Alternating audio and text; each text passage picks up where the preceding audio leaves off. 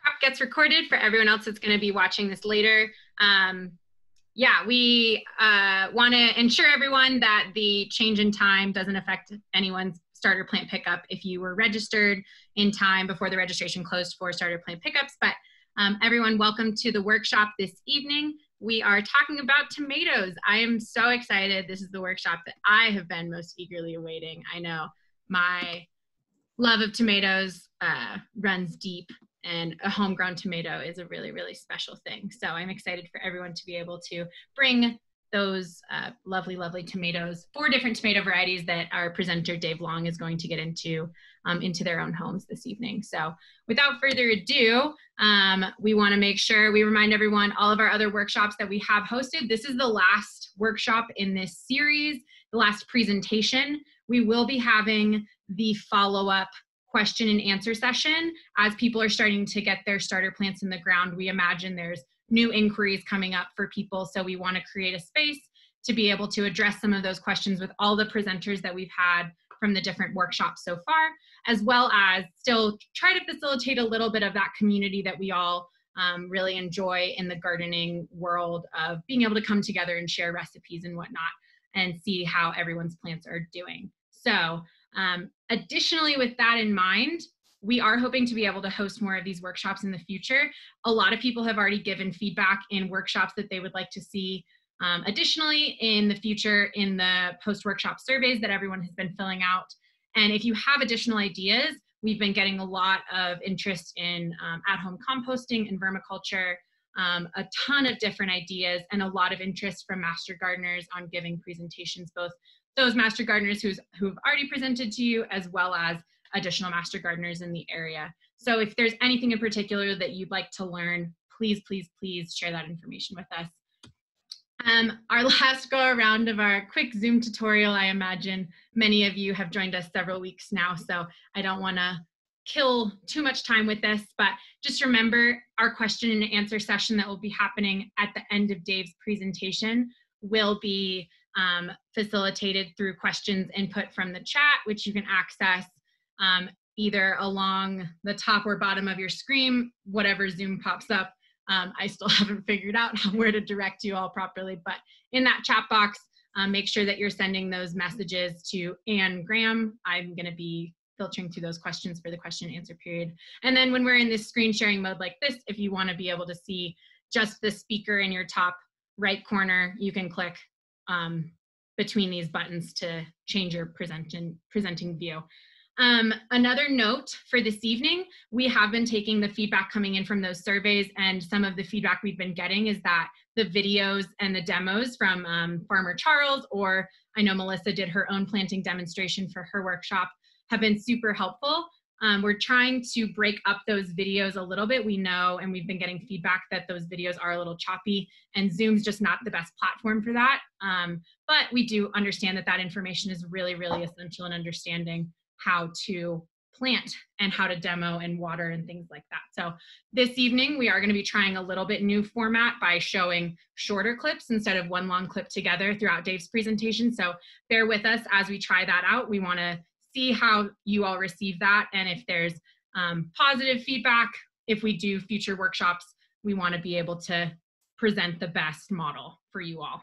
But we're going to move on to our presenter this evening.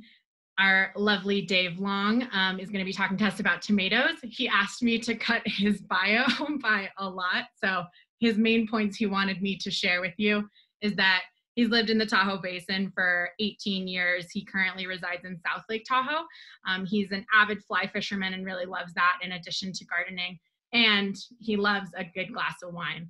So without further ado, Dave, I'm going to turn it over to you so you can get going. Okay, let's see what we have going here. Let me know if the presentation shows up. Somehow it hasn't shown up yet. Okay. There it goes. Is that it? I see you, but I don't see the presentation. I see your Zoom launch screen and now your email. Okay. Well, let's try it again, see if we can get up and figure out how to do this. Sorry, guys. I thought I had it all Do you have the Can you see PowerPoint? that? Can you see that? Yes, I can. Okay. Perfect. Take it Okay, away. okay, thank you very much. I'm sorry for the confusion there. The workshop is on tomatoes, and kind of repeating myself a little bit from last week and the other presenters previous weeks. We have an informal group that has come together to work on this kind of a project, and it includes Slow Foods Lake Tahoe out of the Truckee area, UC Davis, TERC, Tahoe Environmental Research Center, and Allison. They're the ones who are putting the technical parts of this together. The Desert Farming Initiative out of the University of Nevada, Reno, they're the ones who grew our tomatoes for us, and they also grew the lettuce and kale for us as well. So we're very happy to have them on board. And Charles Chambray, you'll see during the presentation tonight. And then, of course, the UC Davis Master Gardeners, the Lake Tahoe Master Gardeners has participated in that. Melissa Guthrie, our potato lady, was there. And tonight I'm representing the Tahoe Heritage Foundation, which maintains the historic estates on the south shore of Lake Tahoe, the Pope House, the Baldwin House, and then the Valhalla Group maintains the Heller Estate there on South Lake Tahoe, near Camp Richardson. Okay, we came together informally, and we kind of refer to ourselves as the garden group, or the demonstration garden group, or DIG. We do represent 4 demonstration gardens in the Lake Tahoe area.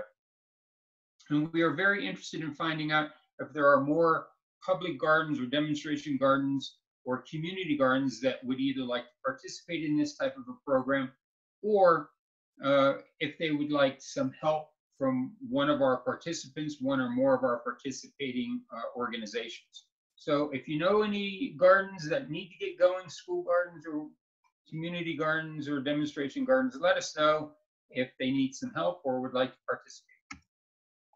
So tonight we're talking about tomatoes, and it really is the problem child of Lake Tahoe. Everybody wants to grow them, but we have a lot of issues. One is you go to the stores and you buy the plants, but then it snows.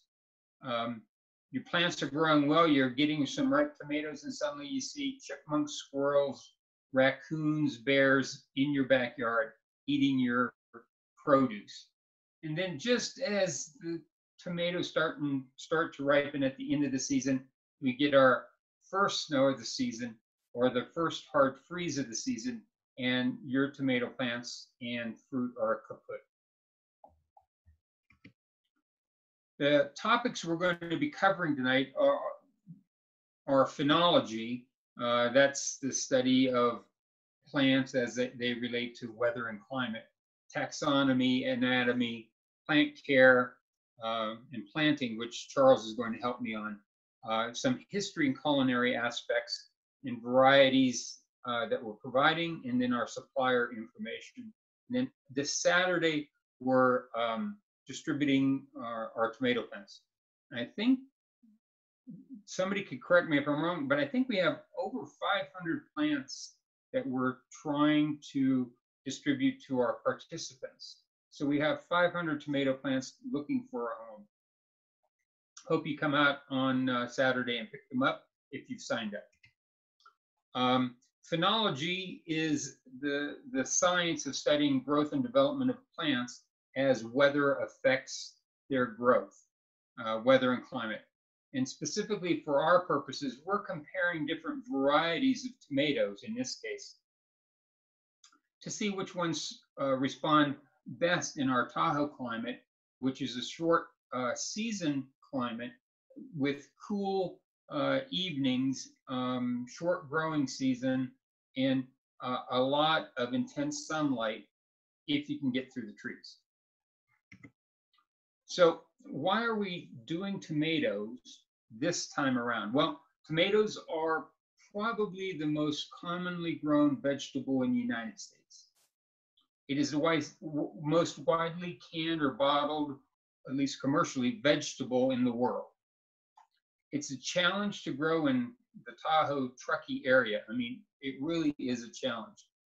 Maybe next to artichokes is going to be a real challenge. It's kind of an interesting vegetable because even though legally it is a vegetable, botanically it is a fruit. And it went all the way to the Supreme Court in 1893 to have it declared a vegetable for the purposes of commerce. The tomato was also the first genetically modified food licensed for human consumption in the United States. And this was the Cal Jeans Flavor Saver tomato that was first sold in 1994. But because of the public's perception of a genetically modified food, it was eventually discontinued in 1997. California leads the nation in the production of fresh or of total tomato production, and we're neck and neck with Florida in fresh fruit production, tomato production. However, we are dwarfed by the amount of tomatoes that China produces, and India actually produces more than the United States as well. In terms of consumption, surprisingly to me, Egypt, Tunisia, and Turkey have the highest per capita consumption of tomatoes in the world. And it's not surprising that Italy exports more of the processed tomatoes than any country in the world. So a little interesting things. Eating tomatoes were featured in an episode of You Were There on radio and television. I'll talk about that a little more when we get to Thomas Jefferson. The longest tomato vine was 65 feet in length. And the biggest tomato ever grown, recorded as being grown, was over 7 pounds, almost over 7.5 pounds. And for a single plant, the record production, tomato production, is 342 pounds of tomatoes on a single plant. A kind of a monster plant, apparently. And then the Heinz company introduced colored ketchups for a few years called Easy Squirt, and the colors were blue, green, and purple. And that idea went belly up by 2003, and all of them were discontinued. Although I've heard rumors that it's coming back. The tomatoes are in the Solanaceae family, which includes potatoes, nightshades, the belladonna plant, the poisonous belladonna plant, and eggplant peppers as well. Tomatoes are very closely related to potatoes. In fact, you can graft a tomato plant onto a potato plant so that you can, if you do it right, you would get potatoes underneath and tomatoes up. If you don't do it right, you don't get anything, but you can graft them. They're very, very closely related. It's native to South America, as was the potato. Interestingly, though, it was not used extensively by the native South American tribes or indigenous people, nor was it used extensively as a food in Central America. But by the time it was traded up to the Mayans and the Aztecs, it became a central part of their culture and cuisine. The typical tomato plant, very, very similar to many flower plants, any kind of plant, a root system, not an extensively deep root system, but it does have a root. There are a stem. The stem will have what they call suckers that are secondary stems that will come up. We'll talk about that. Has leaves, it has a perfect flower, and it has flowers, buds, fruit. Typical vegetable. The Solanum genus was first described by Pliny the Elder, and it gave the name Solanum, which either means in need of sun, which tomatoes definitely do, or soothing effect, which might have referred to the belladonna plant. in its use for its uses. And then Linnaeus gave the species name based on samples that he received from Spain, and he gave it Lycopersicum, which is Latin for wolf peach. Apparently, the first varieties of tomatoes into Europe were yellow tomatoes that had a slight fuzz on them. And also it was thought to be a poisonous plant because of its relationship to belladonna. And anyway, you got the name wolf peach. Except in England, where for some weird reason it was called the love apple. And then in Italy, it was pomodoro, which is the golden apple. Anyway, you can define tomatoes based on its color or the type of growth or the size and shape. So you have red, pink, and orange, purple striped tomatoes, which define a type of tomato. Or you can have tomatoes based on size. The smallest tomatoes I'll call currant tomatoes, and they're very small. I mean, they're smaller than a grape. Then you have a grape-sized tomato, a cherry tomato, plum tomatoes. The standard tomato is kind of the one that's used for slicing. The beefsteak is, for all intents and purposes, a large standard tomato that is used for slicing. And then the ox heart, which is the unusually shaped tomatoes, often referred to as heirloom tomatoes. But for our discussion tonight, the important part of it is the tomato based on plant growth. And there are three types of plant growth. One is a determinate plant growth. And a determinate plant is one where it grows much more bushy. It will set fruit within a very short period of time, and then that's it. So if you are a commercial grower, all your fruit and all your flowers flower at the same time, all the pollination takes place at the same time, all the fruit ripens at the same time, so you can have your labor force come in, pick the fruit that is ripe, and then send it to market. If you are a home grower, a determinate plant, it might be important to have if you're into canning fruit or canning tomatoes or making tomato sauce. You want all your fruit, all your tomatoes to ripen at the same time so you can harvest them and then can them, and you're done with it for the season. An indeterminate plant, many heirlooms are indeterminate plants. They continue to grow until either lack of water or frost kills it. And an indeterminate plant will produce flowers and fruit, not in huge amounts, but consistently throughout the season. So an indeterminate plant for a slicing potato or a potato that you would have for your salad, this is a great plant to have because you'll have fruit throughout the season. And then, of course, there's always the intermediate one, which is very rare. And what this one does is semi-determinate. It will set a series of fruit early in the season and then pretty much nothing until late in the season. Then it'll have a second blush of flowers and fruit. And there we go. We've just explained what that was, that moved. When we're growing tomatoes in Lake Tahoe, the thing that we have to really be conscious of is sunlight, sunlight, sunlight, and warmth, warmth, warmth. So what you're trying to do in this cool evening, short season, is provide the tomato plant with as much light as possible and as much heat as possible, both for the plant and the soil. So one of the things you want to look for is planting your tomato plants on a south or west facing fence line or building face so that the heat of the day is absorbed by the plant and the building or fence and then re-radiated out during the day. This allows the plant to stay warmer. It helps a whole lot in getting the plant to develop and then set fruit.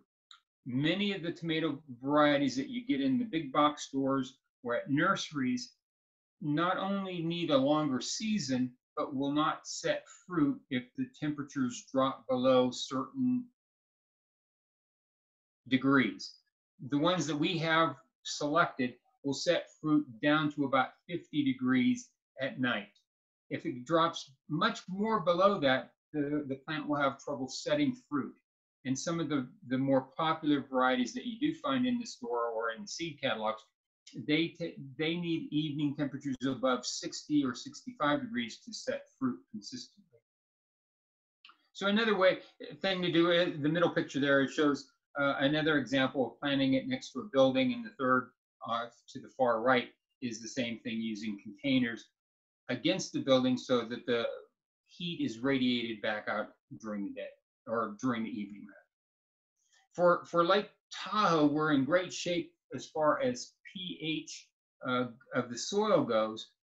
Tomatoes like very slightly acidic soils, which is exactly what our native soils are here in the Tahoe, Truckee area, except for maybe some lake soils that might have a slightly higher pH in certain cases, or more bog-like.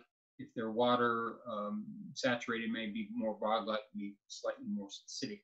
But it's within the range.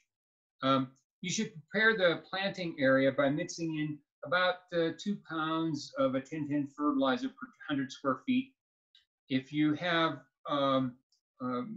higher away from the lake, so it's less organic matter in your soil, decomposed granite or granitic soil with a lot of big rocks, you want to add some organic material in it or well-aged compost to improve the moisture holding capacity of the soil. If you're planting in raised beds, you might want to consider adding some silica sand or perlite to your potting soil mix to loosen up the soil and to allow better percolation. What we've found consistently in potting soils that you buy in the large bags is that there's very little sand or perlite in it. And so it compacts when it's used exclusively in a raised bed or a container. So loosen up the soil. It will help your water percolation and aerate your soil a little easier when you do it. And now I think I'm going to turn it over to Ann so Charles can talk a little more about planting our tomatoes. Hi, I'm Charles Shembry, the program manager of the Desert Farming Initiative, and we're here today at our, we call it our home site, where we have some smaller garden scale farming we do in our hoop houses. And today we're going to go over some planting of tomatoes. So there's two types of tomatoes. There's indeterminate and determinate varieties.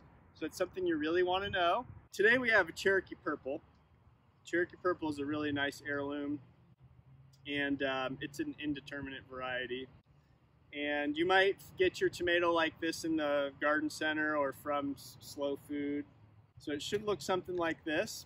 Never have to worry if a tomato's getting too leggy, because we want to plant them as deep as we can get them. So I'm going to talk about that. While you're planting your tomato, don't worry about suckers. We just want to worry about getting it planted as deep as we can. There's quite a few different methods to planting a tomato. Rule of thumb is we want to be able to plant at least past the first 2 to 3 sets of leaves. So even if you could get it down to about right there, that's going to be good. Some tomatoes are hairier than others, but all of these hairs on the tomato plant will turn into roots when they are making contact with the soil. So that's why we want to get them as deep as we can. Tomato is like a vine. And when you go to plant this tomato, definitely, absolutely take off. This is the first set of flowers, which are going to become fruit. Take those off. We want our plant to be in a vegetative state of growing. We don't want it to start producing fruit. It's going to focus itself on fruit production as soon as it starts producing the fruit, especially a determinate variety. Indeterminates are going to continue to do this, so it's not the end of the world if you don't pull this off. But when I plant this plant, I want it to focus on its vegetative growth, and it's going to put flowers back on before you know it. It really doesn't matter. There's no evidence, but I know a lot of gardeners, they like to cut off some of the lower leaves, okay? And there's also suckers that are starting to come up, and those are going to become a branch. So I'm going to plant this deep, and I don't want those to keep coming up. I'm going to go ahead and say I'm going to plant mine at least that deep. And you could even go deeper if you like. You could go as deep as this. Why don't we just do that for the sake of it? So that right there could scare some people. You don't have to go that deep if you're too scared about it. Go right there, or do two. Do one real deep, do one not so deep. So I'm gonna plant this down to about here. We're gonna space our tomatoes about every 2 feet. Depending on the tomato variety, it also depends on how you're gonna trellis your tomatoes. So I'm gonna dig deep. I'm gonna break up the soil in there. This is a good time to throw fertilizer. If you have an all-around fertilizer, as long as it's not too much. You don't want to throw in a lot of back guano and burn the roots. But I'm going to go ahead and break these roots up a little bit. And I'm going to try to get this as deep as I can. Let's see what I end up with here. I'm going to fill it back in. Another method to maximize your growth of roots off of the stem is to plant it horizontally and bend it up like this. Okay, that's a technique that people really like to do. And I've actually read some papers from people in colder climates that is really beneficial. I don't have to go too deep. I'm just going to make a hole that got enough width here to do this technique. I'm going to break this up a little bit, and I'm going to plop that in about 6 inches deep or so. I'm going to fill this in. We're going to let these grow for a few weeks before we start suckering them. A very good general approach to tomatoes is to select 3 central leaders. If you don't reduce the flowering and fruit locations, your fruit's just going to be somewhat smaller than you want it to be. So pruning is essential. If you want to get a big tomato, you've got to learn how to prune your tomato. One of the things that Charles mentioned was planting it horizontally so that you could see the roots developing from the hairs of the stem. And the nice thing about doing that at high elevation or cool season is that the soil will be much warmer at the surface than it will be further down. When he plants it very deep, like he showed that first example, we would recommend that you dig your hole a day or 2 ahead of time so that that soil hole, that hole that you're placing in it, is very warm. And then you fill it in so that the plant is not shocked by having the cold soil impact the root development. One of the other things that we recommend to consider is planting your tomato plant through a fenestrated plastic cover. The clear works well. Red is sold commonly for tomatoes. What you do is you place the clear plastic with holes, small holes in it, down, and you plant through that. And what happens is that the plastic acts like a mini greenhouse at the soil level. So the sunlight goes through the plastic and then is captured much like a greenhouse, and the soil remains much warmer doing it that way. The other thing that you can do is, especially if you're growing in raised beds or containers, is to use a dark colored container, black, terracotta. What that does is absorbs the sunlight, warms the container, warms the soil in the container, and that works very well when you're trying to get as much heat and warmth to the plant as possible. One of the other things to consider is they have what they call a water wall, and that is a container of water. Typically, it's either green or red plastic that you put around the plant. Again, the sunlight hits it, warms it up, and then that heat is radiated back during the evening. You can use one of these camp showers and just lay it next to the plant. You can use a clear jug of water, put some food coloring in it to make it blue or green so it absorbs the heat better. Put that next to your plant. Or you can put a large rock or something that has a thermal mass next to your plant so that you can have some heat retention during the day, re-radiated out during the evening. And then watering is an important part of it, and I think Charles is going to do a short video on that, and then hopefully I'll get squared away coming back when we come back.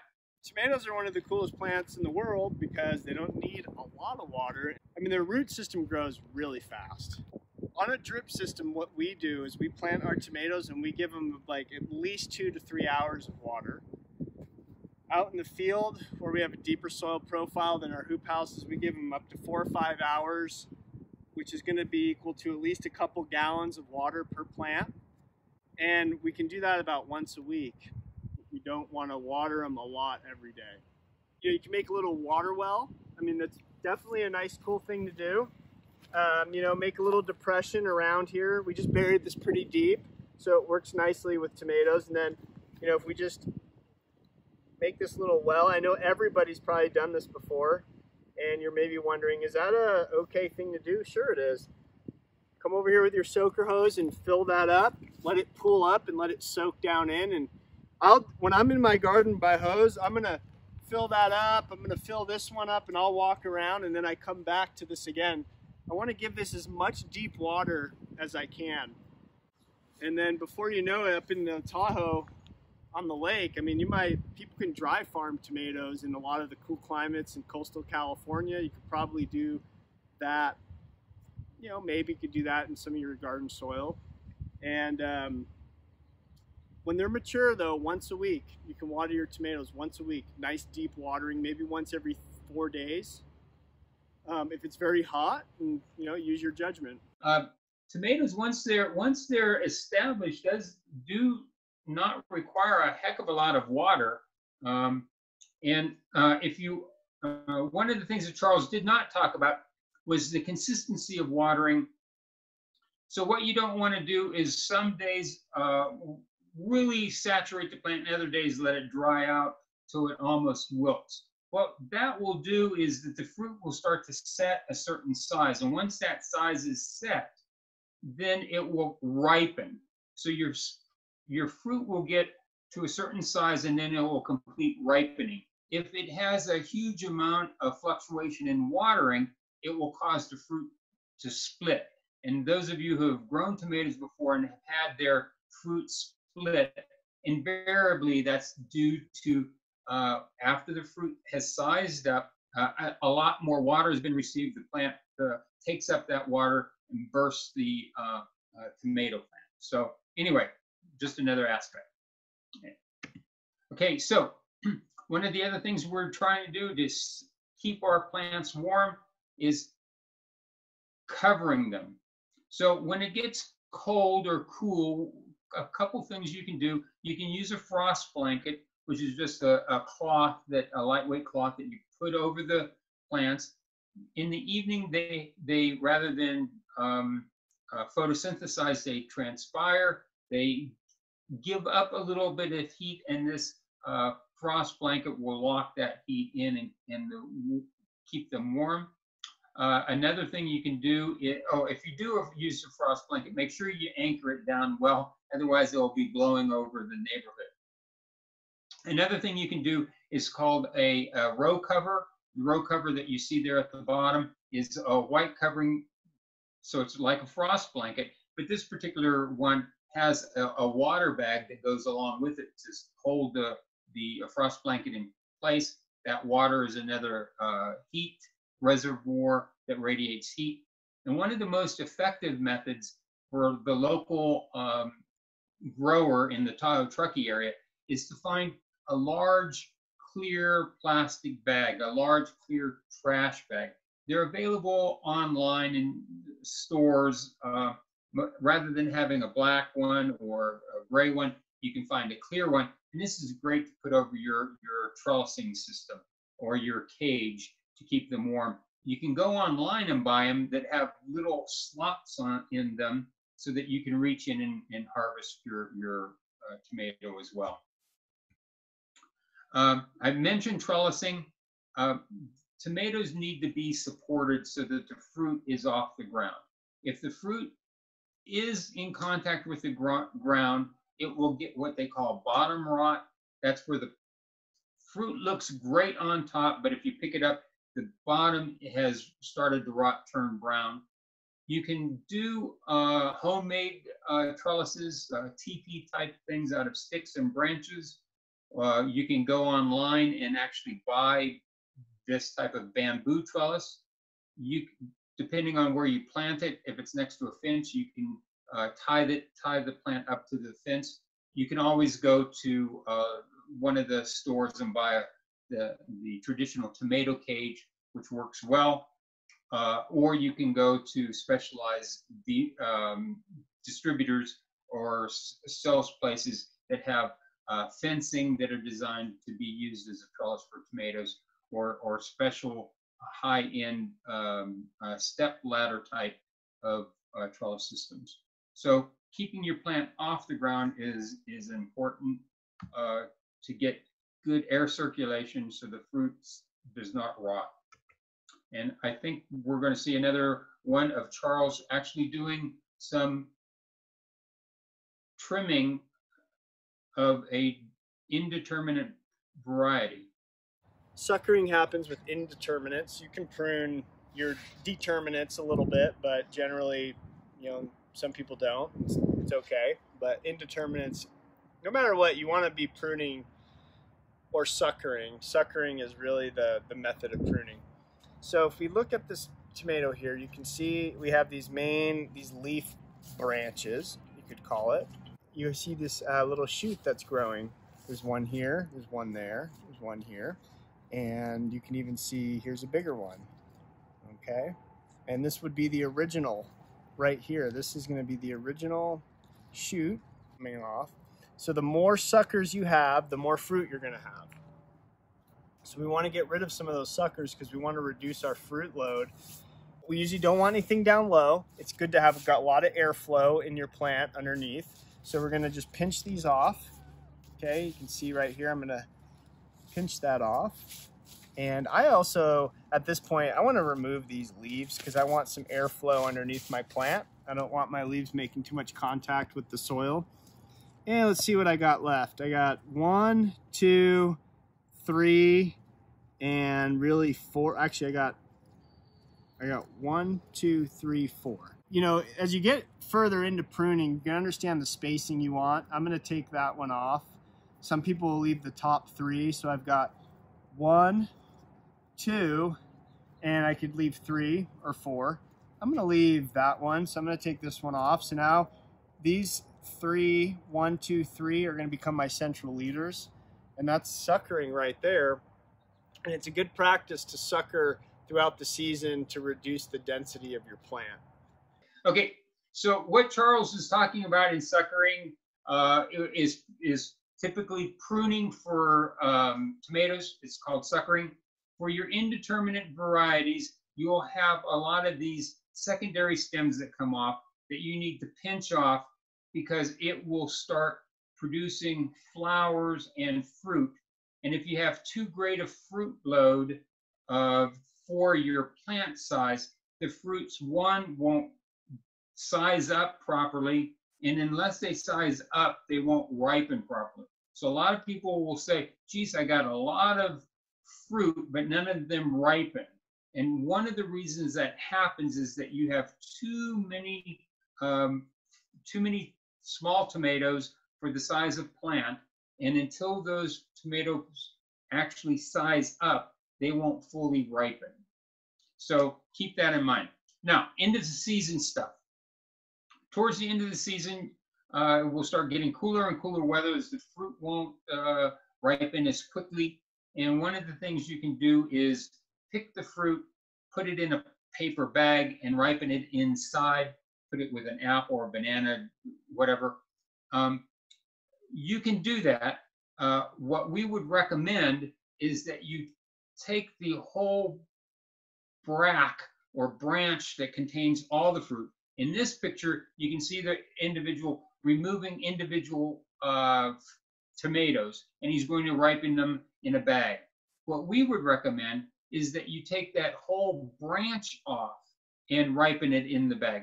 The reason is, as soon as you cut that branch off, that the bract of tomatoes, the plant, the part that you've cut off, has hormone-like compounds that is transmitted to the fruit, basically saying, hey, look, I'm dying. I've just been cut off. I've been severed. And unless these seeds ripen, we will not be able to carry our genome to the next generation. So that sends a message to the fruit to ripen out. And then a gentleman named Gary Romano, who wrote a book called July and Winter, Growing in the Truckee area. He's a commercial farmer in the area. He recommended at the end of the year to dig up the whole plant, cut off the roots, and then put it on a table or hang it up in the garage. And the fruit will ripen very consistently and very quickly in doing that, because all the hormones from the plant are going to the fruit, saying, hey, you guys the fruit has to ripen. And then we also recommend that after you harvest, that you dispose of all your plant materials, all the roots, stems, leaves.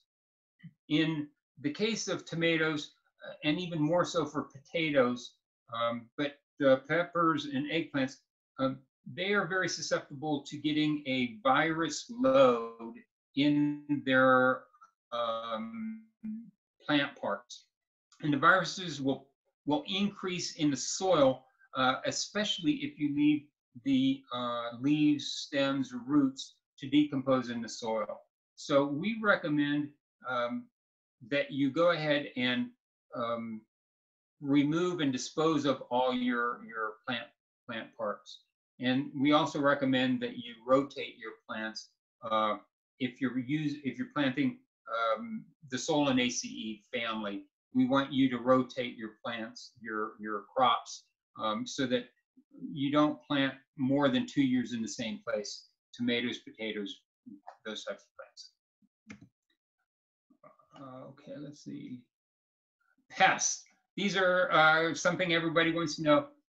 Aphids will affect the plant unless it's truly horribly infested. Then you don't see an effect on the fruit. The aphids do not attack the fruit.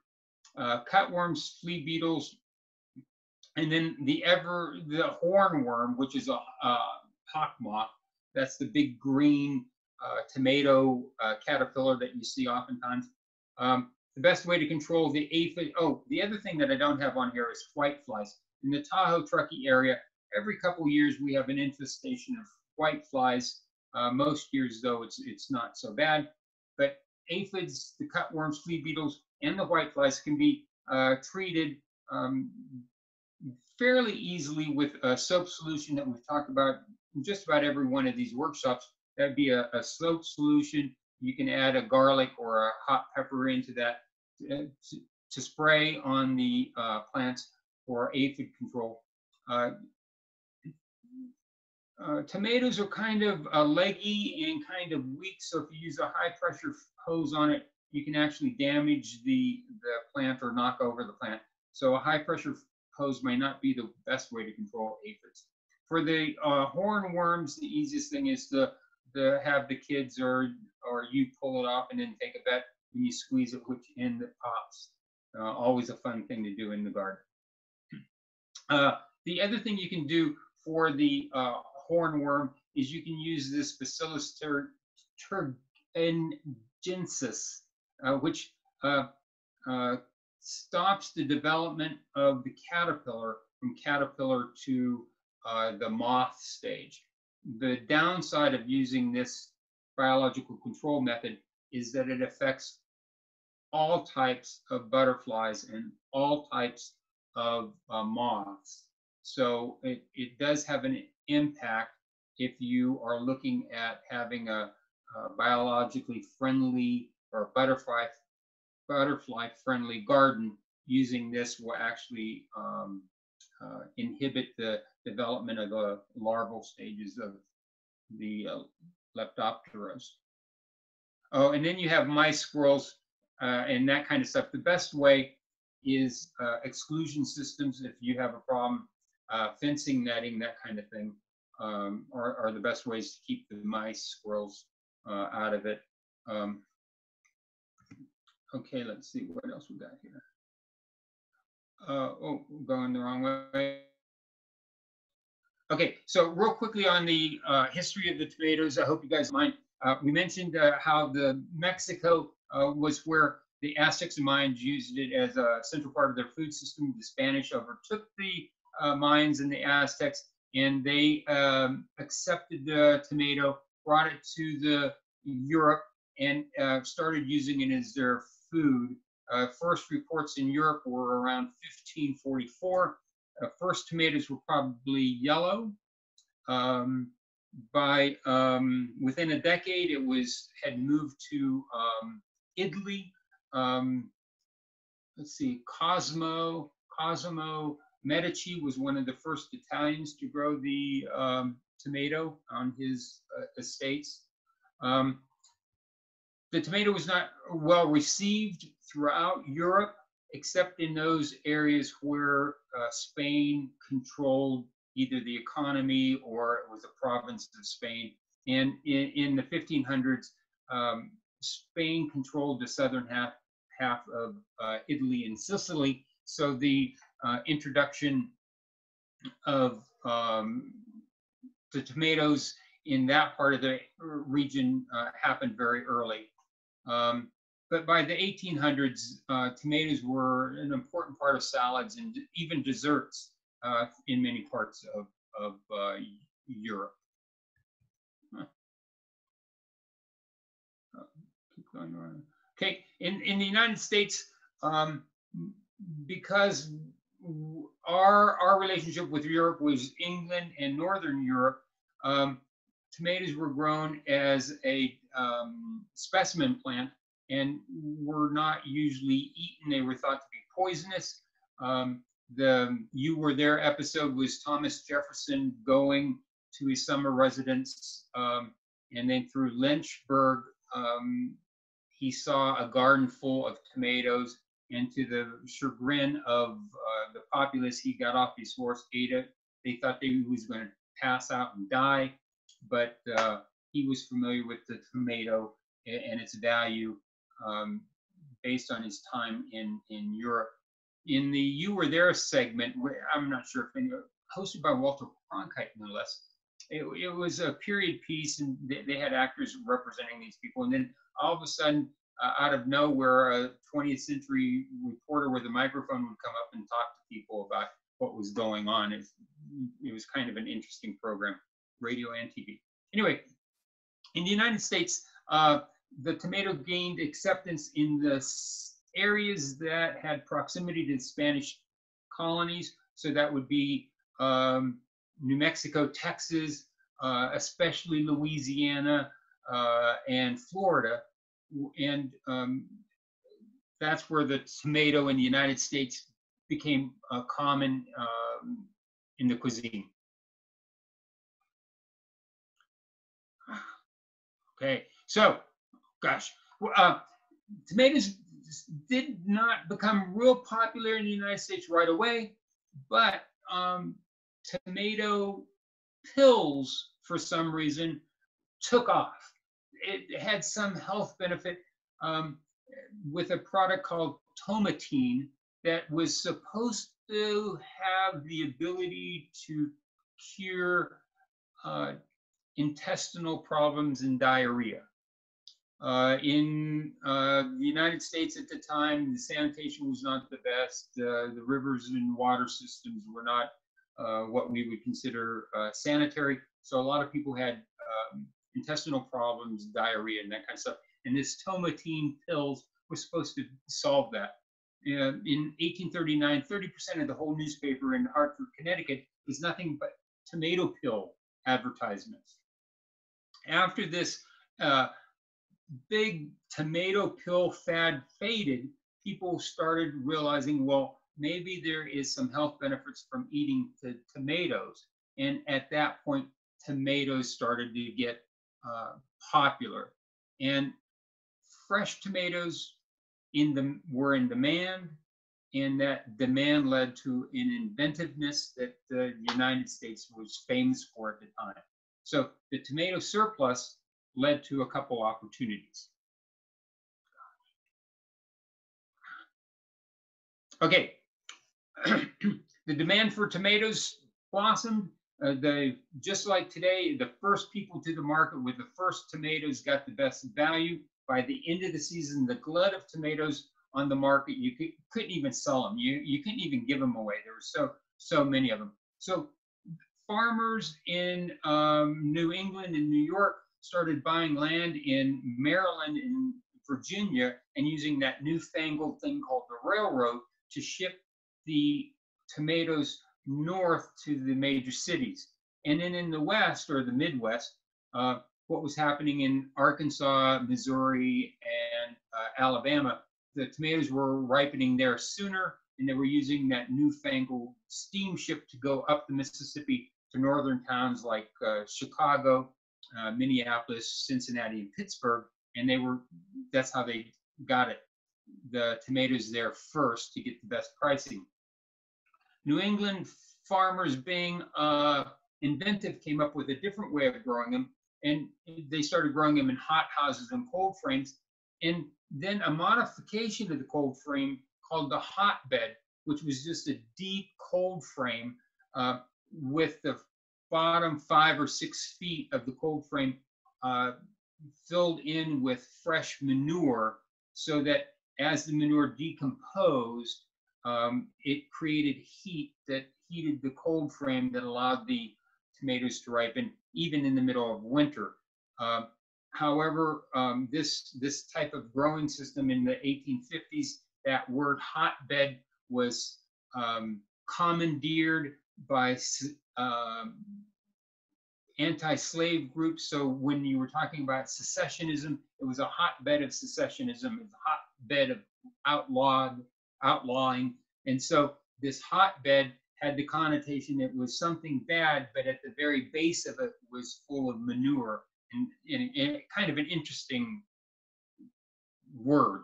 Anyway, one of the other things they started doing was looking at varieties that would ripen early. So that was another thing that was going on. But this glut of tomatoes gave an opportunity for the newfangled industry of canning foods to take that glut of tomatoes and do something with it. Tomatoes are tough to can and bottle. The canning, because it's slightly acidic fruit, and the early cans used lead solder to hold them together, so the acidic properties of the tomato leached the lead out and caused poisonings. But that was eventually solved by coating the can or using non-leaded solder. Okay, now the next one. Tomato bottling began. Campbell, famous Joseph Campbell, started as providing rations during the Civil War. After that, he started a company to bottle different and preserve different kinds of fruits and vegetables, spotlighting the use of the abundance of tomatoes late in the season. Very successful. He started out as a Campbell's Preserve Company. In 1897, the condensed tomato soup was introduced. By 1922, it changed its name to Campbell Soup Company. And then the famous jingle about Campbell Soup was introduced in 1931. If you guys are getting tired of this, you can. Okay, ketchup. Everybody loves ketchup. Ketchup is a condiment. What's a condiment? A condiment is an additive to cooked food or finished foods that does not need refrigeration. So that's what a condiment is. Ketchup was a condiment that originated in Southeast Asia and was basically fermented fish. So it was a fish-based condiment.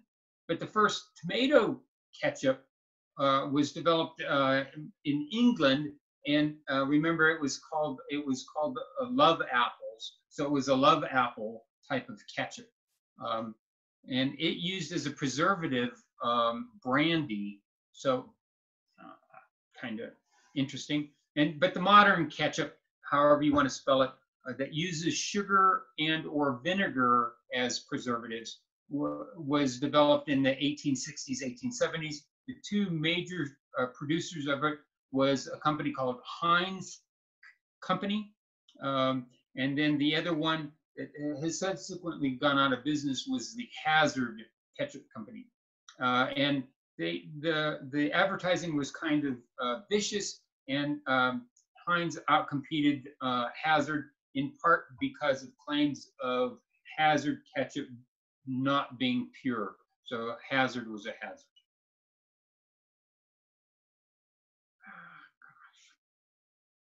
And then the last thing about this history of the tomato, as the small local companies coalesced and they bought each other out, there was a need for product consistency from year to year and from one part of the country to the other part of the country. So these products could be shipped all over, and it wouldn't matter, they would always taste the same. And for that, the various companies dealing with tomato products developed their own varieties of tomatoes that they then contracted to farmers to grow so that they would be ripe at a certain time, sent to their plants, processed, and always taste the same and always have the same attributes. And the attributes, by the way, were exactly what the Flavor Saver was going to solve: transportability, size uniformity, the ability to hold up in transport or in storage prior to processing.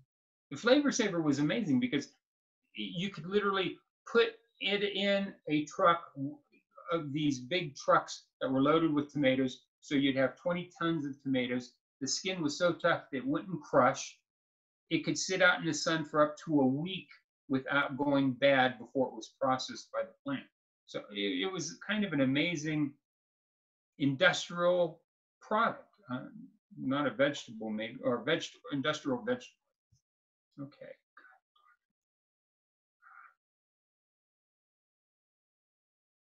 Okay, so the plants that we're talking about, that we're giving out this Saturday, we have 4 tomatoes that I think are great.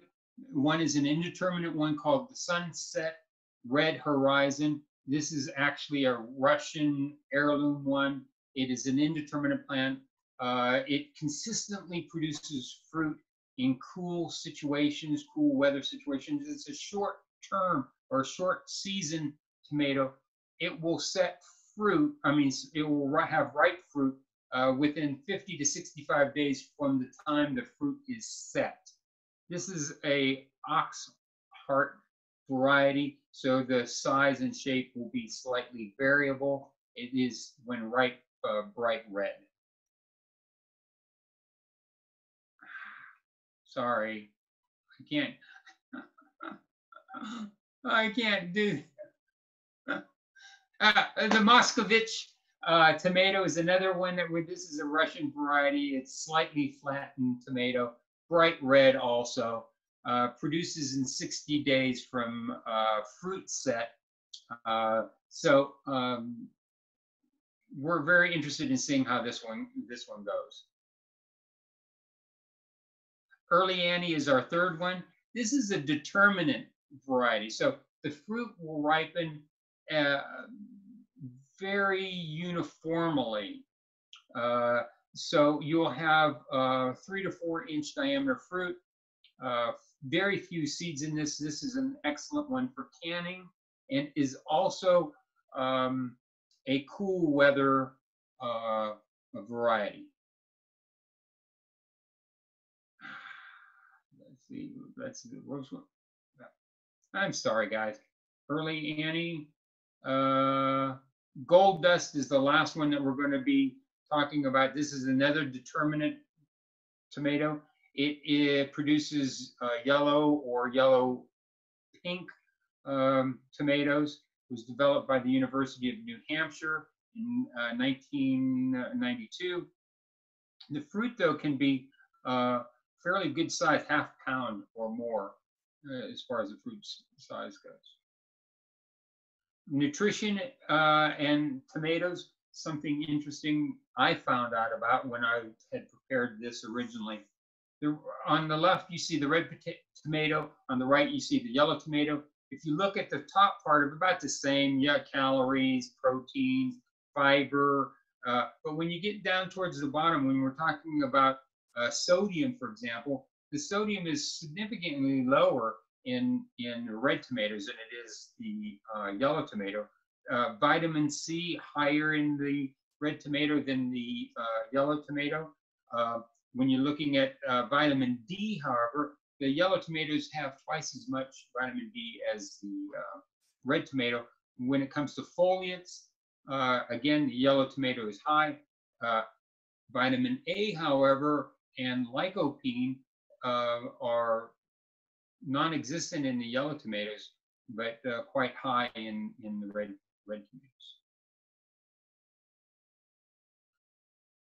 Okay, we talked about earlier this tomotine, and now they have the lycopene. It's an extract from tomatoes that may or may not have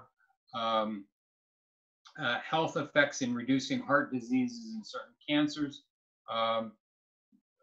Lycopene, it actually increases as you cook your tomatoes. It only occurs in the red tomatoes.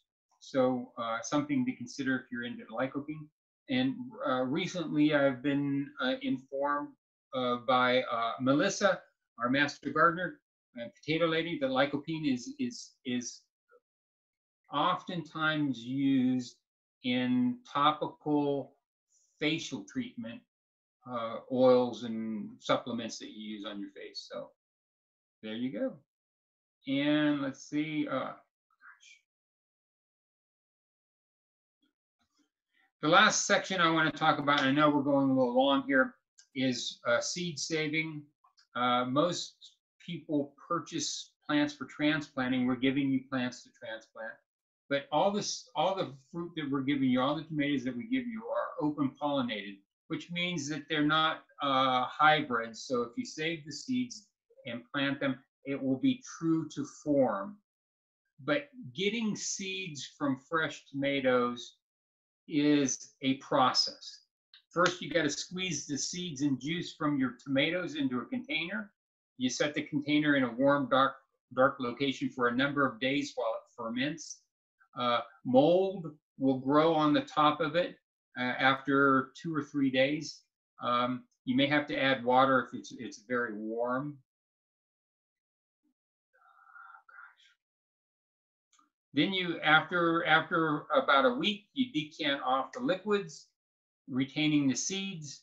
You rinse the seeds multiple times with clean water. The viable, mature seeds will sink to the bottom. The immature or damaged seeds will float. Discard those. If you're going to be selling or distributing the seeds, you have to soak it in a weak bleach solution for about 30 minutes to kill any surface bacteria that you may have on it. The last thing you want to do is give some seeds to your neighbor or fellow gardeners and have them report that the plants that came up diseased and affected the rest of the garden. So after you've disinfected them, place it on a clean, dry surface. Don't use a paper towel or a cloth because the seeds will stick. And then when you pull them off, you can damage the seeds. And then let them dry at room temperature for 5 or 6 days. And then store them in a Ziploc bag. And they don't need freezing.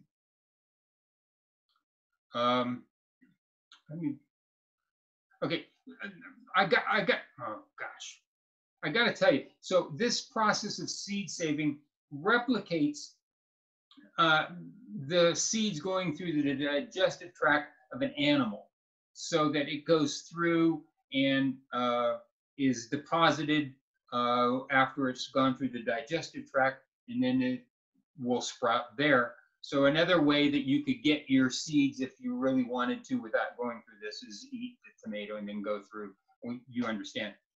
Another interesting fact is that the tomato seeds are an indicator of sewer treatment plant efficiency in the biosolids and digestion of the biosolids.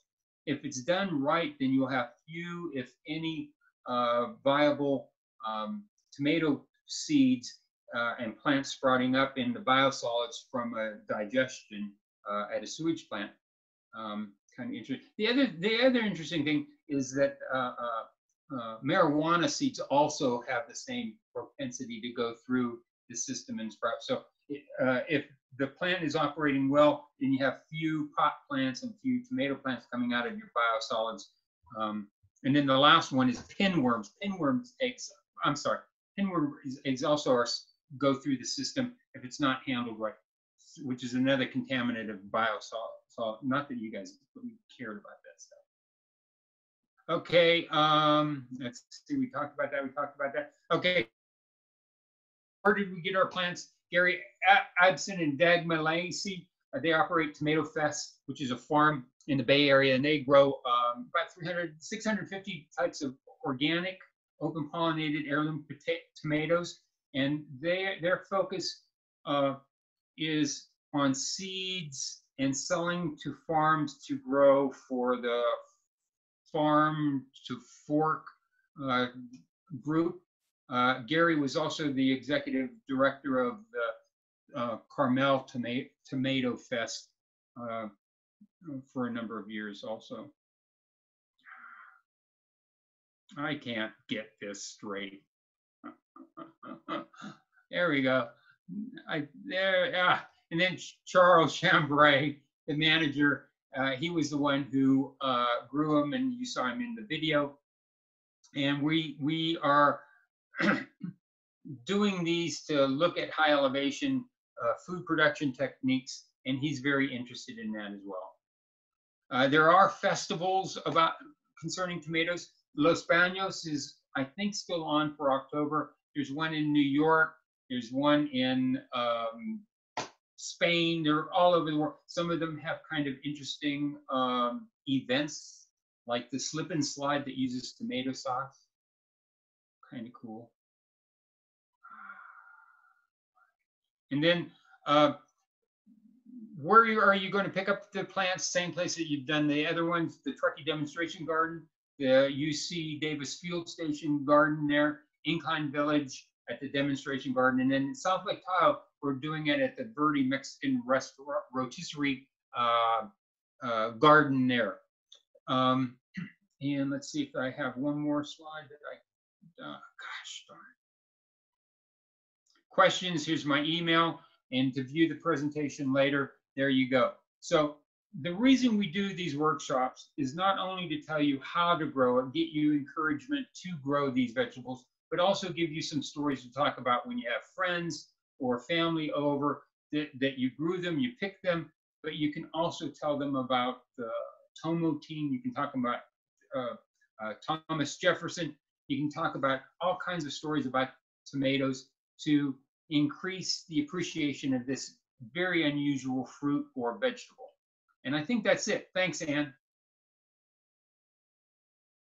Great. So since we've already watched the demo videos, we're going to move straight into the question and answer period. So for those of you sticking around for the question and answer, remember that those will be in the chat. And the first question we have for you, Dave, is what is the best fertilizer for tomatoes?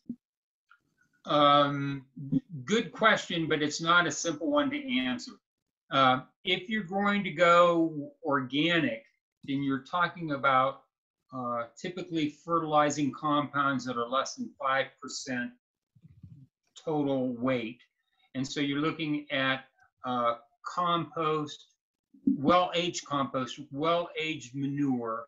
It's best to use chicken manure or Charles likes the fish emulsion compounds.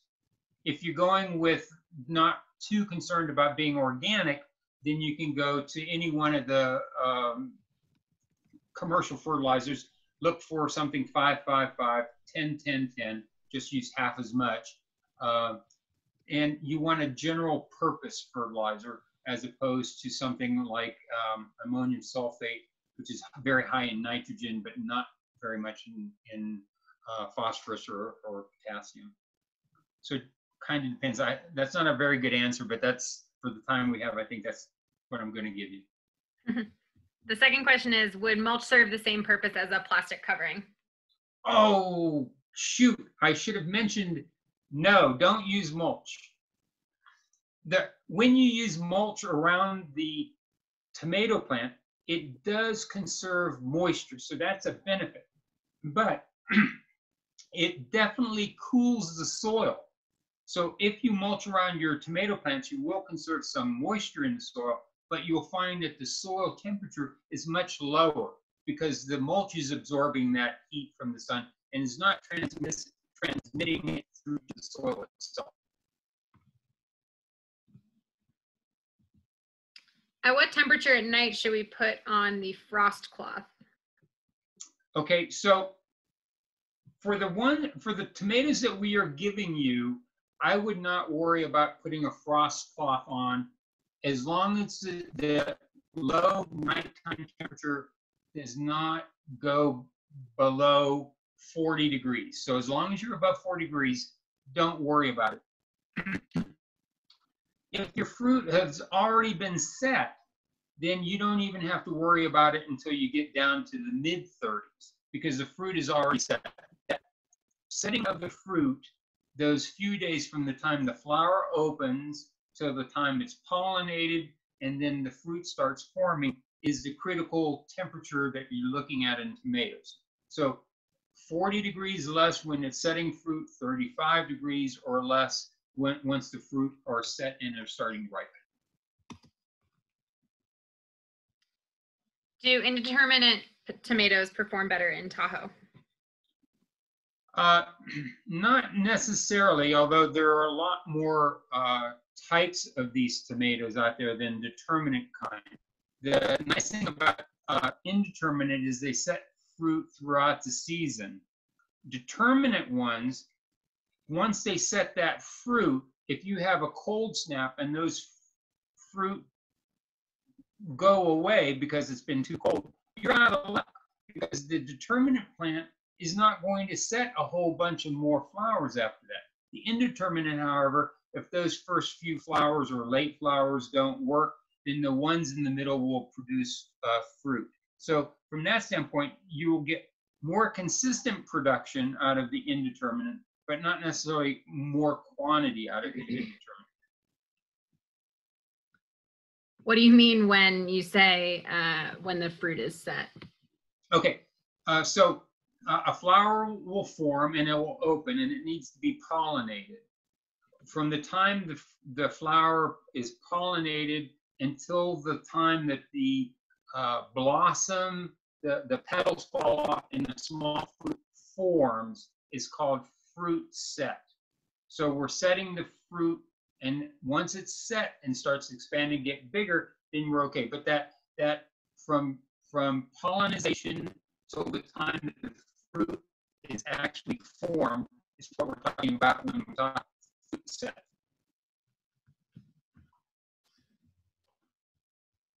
Is there a particular tomato that does better in raised beds, or of any of the 4 varieties that will be given out? Well, ask us in September because one of the things we're doing is finding out how these particular varieties do. The thing in raised beds or containers is because you have less volume of soil that the soil temperatures will fluctuate significantly. For raised beds, however, there might be enough volume so it doesn't fluctuate as much, and you do have better control over both your irrigation and your soil temperatures. So generally, we have found that tomatoes do better in raised beds than direct planting in the ground. But that's not always the case. But in these 4 tomatoes, we're hoping that you tell me what works best in the raised bed. How often should compost and organic fertilizers be added to tomato plants? Does it vary for determinate versus indeterminate plants? For our level of gardening, it doesn't matter between determinate and indeterminate. And this is a great question. We could go on for 5 minutes on it. But basically, you want to add your fertilizer once after the plant is established. So you've prepared your soil. You put like was said in the video. You put the soil into the fertilizer into the soil at the time of planting. You don't want to add any fertilizer while the plant gets established. You may add one small amount of fertilizer 3 weeks, 2-3 weeks after the plant has been planted. And then you don't want to add fertilizer after that unless you have really crappy soil. And the reason is tomatoes will take the nitrogen up and look fantastic. So you'll have a fantastic green leafy plant, but because the vegetative part is doing so well, it will not set fruit. So what you want to do is not have a bright green plant. You want that plant slightly stressed so it will form those tomatoes and it will set the fruit. So like we said, prepare the soil with fertilizer 3 weeks after the plant has been planted, maybe 1 application of fertilizer, and that should be it for the season. If I neglected to pinch off the flowers when I planted my tomato plant a little over a week ago, can I still remove them now? Yes, you can. You can go ahead and pinch them off. I would say that was the case in 99% of the situations. However, if you have a determinate plant, the one that goes and sets all the fruit, then you run the risk of having not a second blush of flowers after that. Can you suggest a pot size for container gardening for tomatoes? Minimum pot size would be about 1.5 gallons to 2 gallons for 1 plant. What are a few companion plants for tomatoes? Garlic, radishes, onions.